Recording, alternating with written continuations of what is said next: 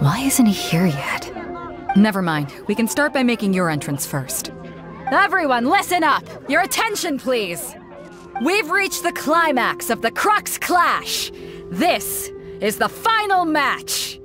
We've seen many exciting battles today, and now, at long last, the two finalists have emerged. Now, I'd like to introduce our first combatant. Though few have seen her, her reputation knows no bounds.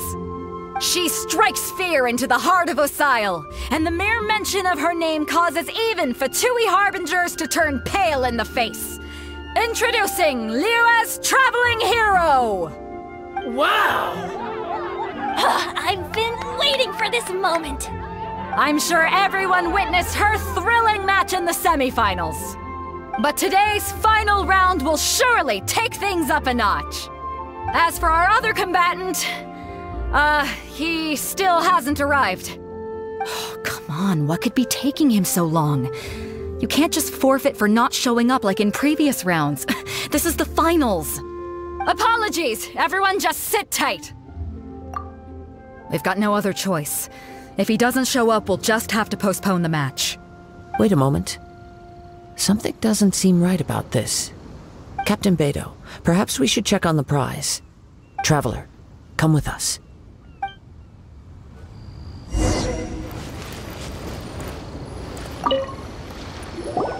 Let me see. It's gone all right. The vision is missing. Huh? Did somebody steal it? Who would dare do such a thing in broad daylight? We don't know when it was taken exactly. I never thought that someone here would have the guts to cross Captain Beidou. No need to worry.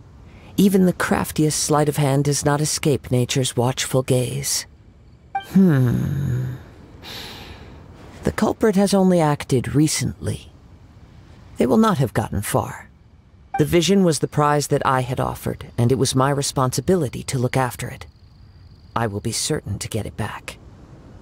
Well, if you insist. I'll leave the matter to you then.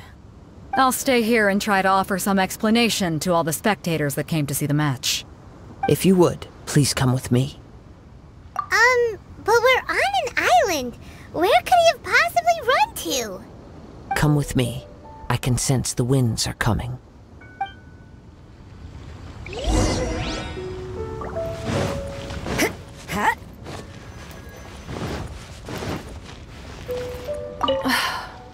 It's my fault that the vision is missing. I should have kept a closer eye on it. Though Captain Beidou says she doesn't blame me, I can't help but feel guilty inside.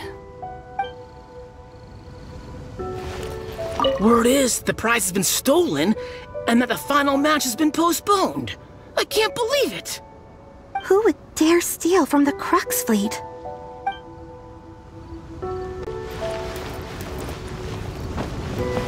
I'll stay behind and explain the situation here. Just get the vision back. The spectators were all geared up to see an exciting match. I can't let them return disappointed.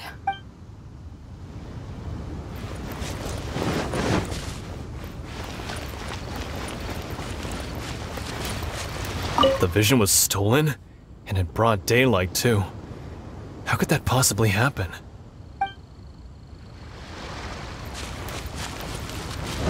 I was really looking forward to the final match. Huh?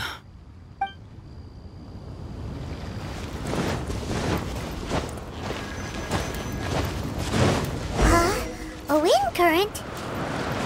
The winds have come at an opportune moment. Let's seize this chance. Ride the winds upward. From there, we can continue our search for clues.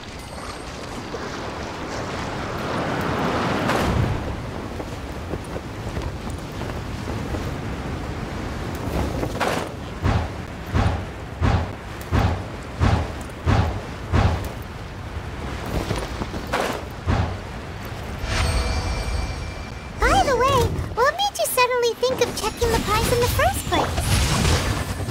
I heard it the moment it was stolen. Well, then why didn't you stop him? You'll see shortly. Yeah! Leaving so soon!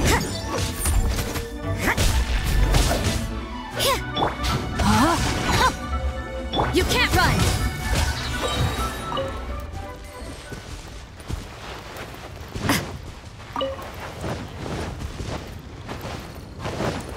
winds are guiding us forward. The culprit is on the opposite shore now. You can hear that too? What does it sound like? Hubris. This way. Follow me. There may be an ambush waiting for us up ahead, but I trust that you are well prepared for such a scenario.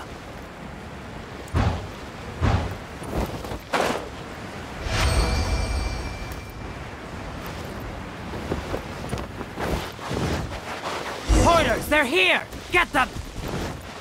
Treasure hoarders, just as I expected. In which case, please stand back.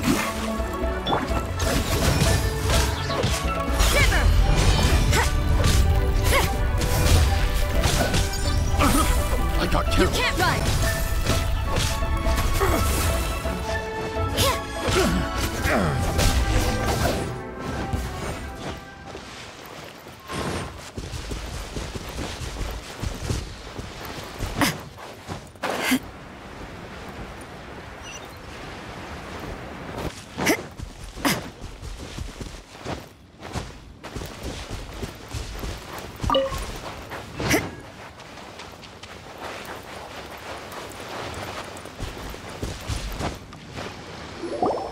You caught up with me?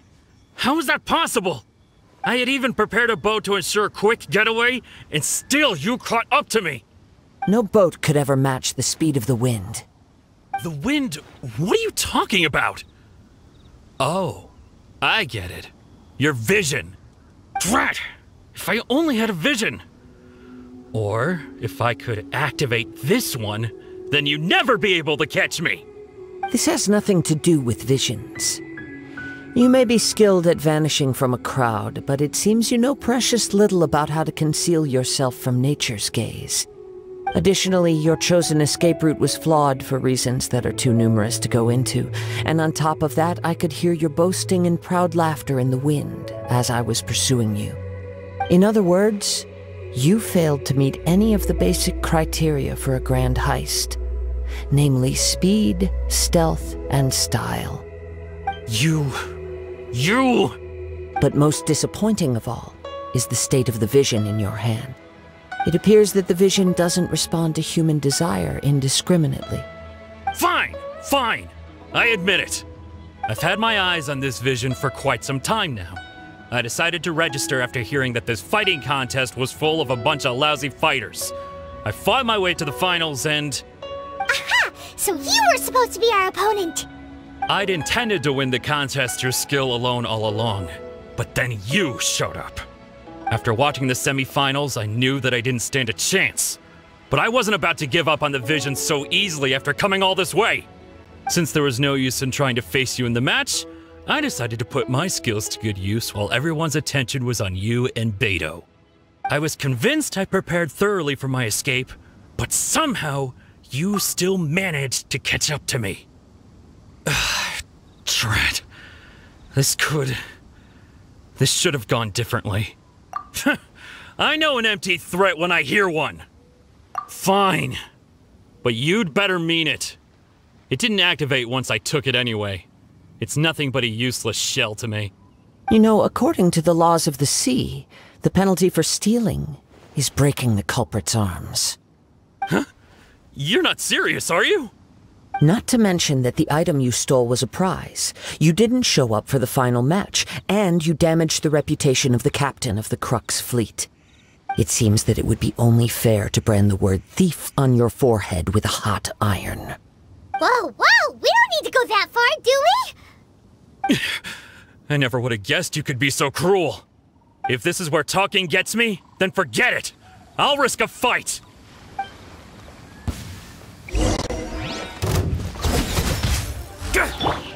No, my sword!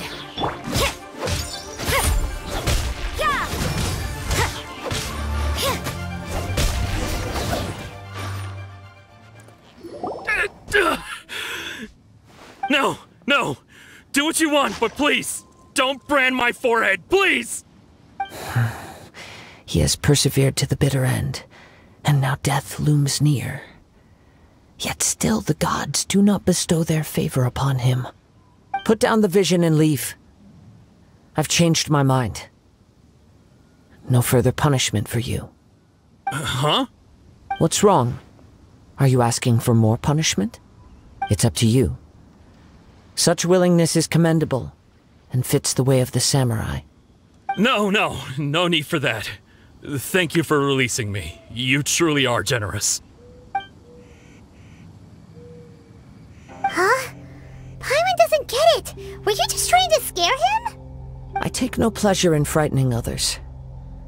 I was just testing all possibilities while the vision remained in his hands. When people are forced into a corner, that is when their greatest strength will appear. I thought it may be an opportunity for him to awaken the vision. But unfortunately, nothing happened. Yes, I wanted to know whether it were possible for an extinguished vision to be reawakened. From the moment he stole the vision, I decided to use him for this experiment. I've tried many other methods in the past, though few tales tell of a masterless vision reawakening. After seeing you command multiple elements, I figured that nothing is impossible. Come, why don't you give it a try? Let's see if you can give me the answer I'm hoping for.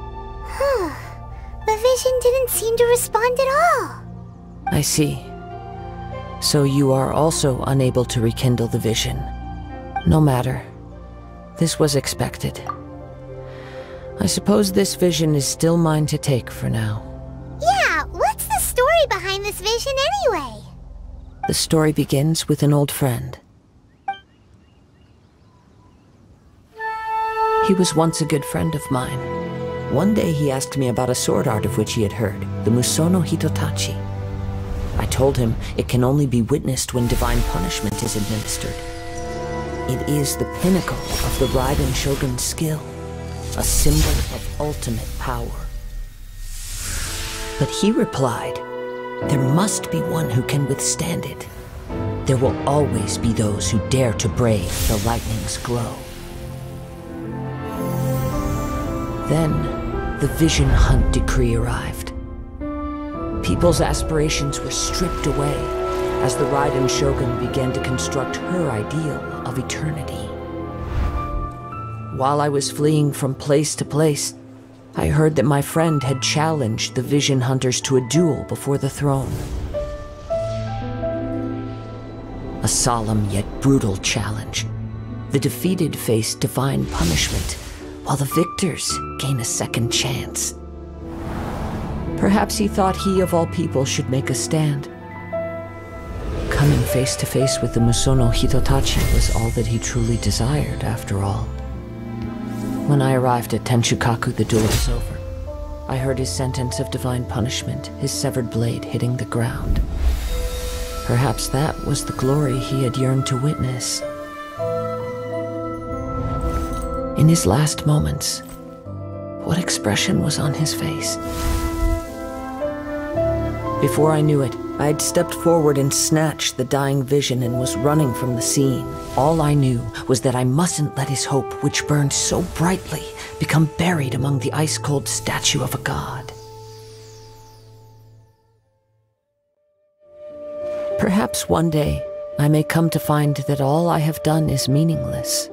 But as a wandering samurai, I find meaning in traveling and the sprawling beauty of nature that lies along the way, while still retaining the warrior way in my heart. Kazuha! It's just another way of saying I do as I please. All right then, it's time we returned. Allow me to gather the wind for us once more.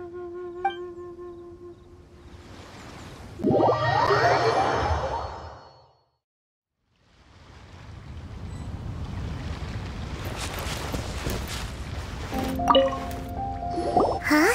Did Beidou leave already? Maybe she went back to her ship. If you're looking for the captain, she was summoned by Lady Ningguang. It seems that the Crux clash got out of hand this time and has attracted her attention. Captain Beidou was muttering something about Ningguang being a stick in the mud as she headed off to Liyue Harbor. It's not unusual for those two to be at odds with one another. But still, Captain Beidou was disappointed she didn't get to witness the crowning of the new champion. She had been looking forward to it for quite some time.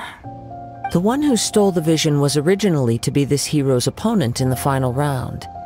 He knew he stood no chance of winning the match, thus the wicked idea of stealing the prize took hold in his mind. In which case, the Crux clash comes to a clear-cut conclusion. Huh? So that's what happened? If that's the case, then the rules stipulate that he is disqualified, and our hero here is the champion. Paimon thought we'd win and all, but not like this. It doesn't matter. As the saying goes, honor given is honor deserved. Now, let me go prepare the champion's medal to award you. Yes, I believe so. Though Captain Beidou is no longer present here, I'll be sure she receives word of it. She is a woman of her word. But the voyage to Inazuma is a treacherous one. You will be plagued by a perpetual tempest the entire trip.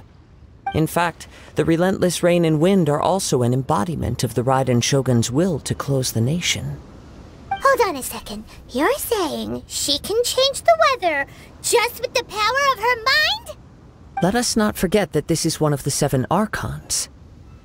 If Liyue's Morax could form Guyun's stone forest by casting down his stone spears, then it should come as no great surprise that the Raiden Shogun is capable of summoning an eternal tempest. Suffice it to say that if you wish to journey to Inazuma, the Alcor will need some time. You will be notified once all the preparations have been made. In the meantime, I intend to embark on a journey of my own. I will travel all across the vast lands of Liyue in the hope of finding a way to reawaken the vision. Paimon believes you'll find a way for sure. Thank you. May both our journeys prove meaningful. One final word of warning. The part of your journey that lies after the storm may well prove to be the most arduous.